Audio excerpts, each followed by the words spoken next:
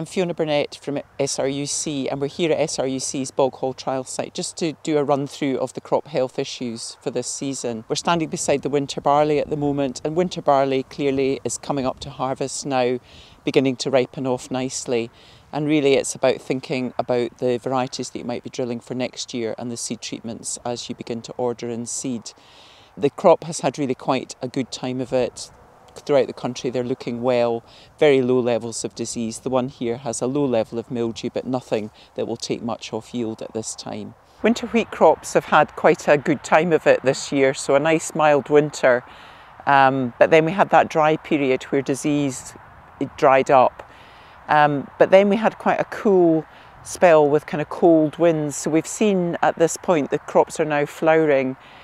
Quite a lot of damage to the flag leaves and some ascochyta coming in, which is quite unusual. So little bleach lesions which we think relate to that wind damage as well. Really not that much that can be done about that at the moment. A few issues in the crops now as well, with rust and septoria coming through where there's been slight gaps in programmes. But the really key thing now we're tending to be at flowering in the crops is those head sprays, so trying to manage any fusarium or microdochium risk. And crucially as well, doing your mycotoxin assessments so that we can judge any grain that's going into the food trade or the food chain is risk assessed for that mycotoxin. So clearly it's rainfall during flowering and during ripening that are the really key drivers of that. And we're still strongly on the azole-based fungicides to manage those ear diseases and hopefully manage any of that foliar disease that's there as well.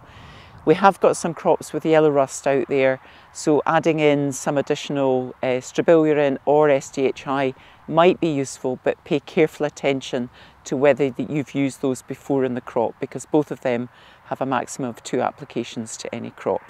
Spring barley crops are now coming up to ear emergence and booting, so really excellent timing for that T2 fungicide spray. Most of the crops are looking quite well and have come on very nicely. A few of the early drilled ones are a bit thinner and patchier, but they're coming away now. Mostly crops are quite clean, although a little bit of disease is creeping into some of the crops that might need later management. But really the key concern at the moment is how bad ramularia is going to be this year. So at the moment, very few signs of it, which is encouraging. But the main thing we'll be doing at T2 is really trying to reduce that ramularia risk.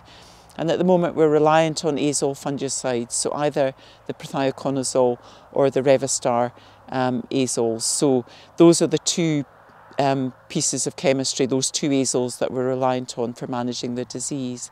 But where we've got other disease coming in, you might wish to mix in either a strobilurin or an SDHI to try and keep a lid on things like rhynchosporium and net blotch.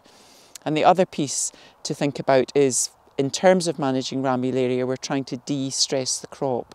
And in that context, adding in Folpit could be useful just to reduce that ramularia risk.